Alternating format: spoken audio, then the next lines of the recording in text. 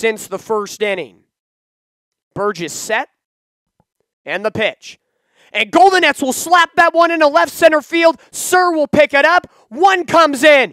Nate Cox will come in. Head first dive at second is not in time. Safe with the 2 RBI double is Trevor Goldenets. He is out of his mind. 3-hit day. 2 RBIs, 2 runs scored, and for the first time since the first inning, the Oilers lead this game. It's 5-3. Just got to get something in the air and deep enough for the pinch runner Jet Burden, who stands at third. Burden at third, Porter at second, Goldenets at first, bases loaded, first pitch, and that one is going to go behind. Did it hit Garcia? Yes, it did, and that is a walk-off. The first pitch of the at-bat hits the back of Lincoln Garcia. He didn't have to do anything, and the Oilers walk it off. Do it right here, the 0-1.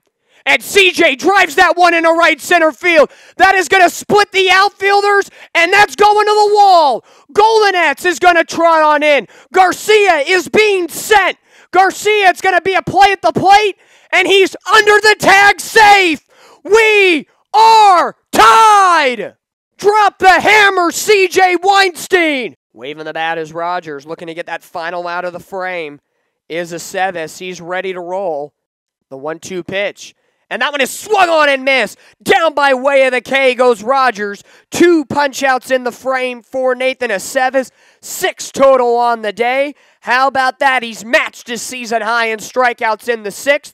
That Belrose has really sets him up for great situations, and he loves getting help from his defense, so can he get some help here? The 1-0. Runner goes. That one's grounded right back up the middle. Curry picks it up. He'll take it to the bag himself. He goes to first in time, and that is a inning-ending 6-3 double play.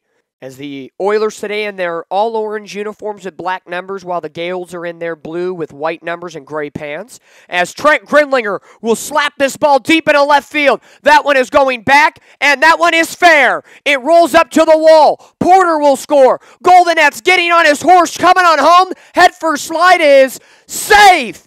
It's a 2 RBI triple. Drop the hammer for Trent Grindlinger. And once again, back-to-back days, the Oilers score in the first. This time, a 2-run triple from Trent Grindlinger. 2-2, runners at second and third. The 1-2 from Belrose. And that one's check swing. Did he go? Appeal down to the second base bag says, we're waiting for the call. No appeal. Now the appeal said, he went! Down by way of the K goes Ebelwine, and that ends the 6th. Down by way of the K, swinging goes Ebelwine. Garcia dancing around at second, the 1-1 pitch. CJ will drive this ball into right field, and that one will get down and hit the wall. Turning third and coming home is Garcia. Tanner Edson's going to turn third and come on in. Weinstein will go and slide into third. It's a 2-run triple. Drop the hammer. The Oilers are up. It's 3-0. Afternoon, 0-1. Goldenets goes. Garcia's going to drive this one into right center field. Will it split the gap? Yes, it will, and it will roll to the wall. Goldenets will score. Turning second and going to third is Garcia. He will have a stand-up triple. He is now a home run shy of the cycle, and the Oilers out a run. It's 6-1. Clark ready to roll. And the 2-1 from Alexander. And that one is skied into left center field, backing up on it. And misplaying it in left field is Bozeman. That will bounce to the wall. 2 runners will come in. It's a 2-run double from Cole Clark. Drop the hammer once again. And the Oilers are fighting back. It's 5-3. 0-2 pitch from Tanner Brown. And that one is lined into center field. Coming on in is Burden. He's going to dive and he's going to make the grab.